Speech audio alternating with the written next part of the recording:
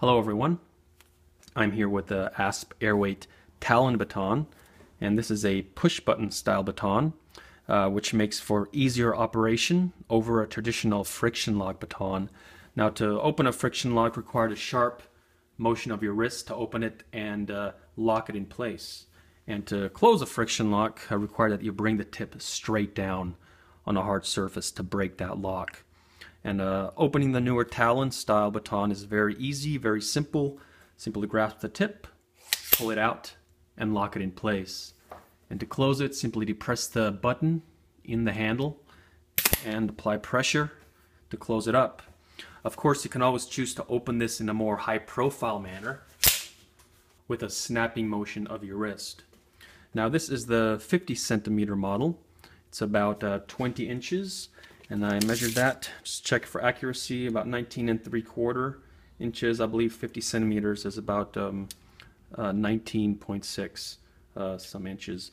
So it's quite dead on the length there. And being aluminum baton, it weighs in at only 11.5 ounces. And as far as aluminum, it's almost all aluminum. The center shaft and the handle are of 70-75 grade aluminum, while the striking outer shaft is a 4140 steel. So of course it has the durable foam handle on it. And as far as durability and build on it, I found that the tolerances were quite tight when I compared it with another push button baton like this baton here, some from Monadnock. And just to show you a few differences on it, this is the Monadnock Autolock.Baton, also a push button baton. Let me show it here.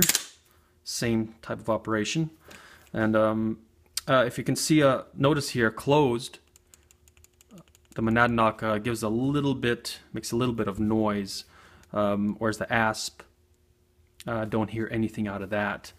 And opening the Monadnock has a little, quite a bit of give on it. Of course, that doesn't take away from the functionality. This is a very sturdy baton, and it's definitely going to get the job done for you.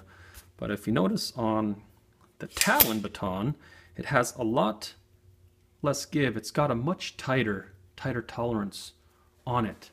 You can just feel it, can hear it a little bit, but you can hear that on the Monadnock. So I'd say just a tighter, a little bit more refined version of the push button baton with the Talon. So that's it. Let's see here. We have some paperwork that comes with it. This baton, they give a few details on how this is built, and of course operating procedures on it down here, carrying it, expanding it, and all that, retracting it. So and that's it for that. Of course, not everybody is able to have this baton. It's another restricted item, so something you're gonna have to check with your local laws. And it's, this is an item that's made for law enforcement and military type individuals. So, all right, thank you all for checking in, and hope this all helped you out.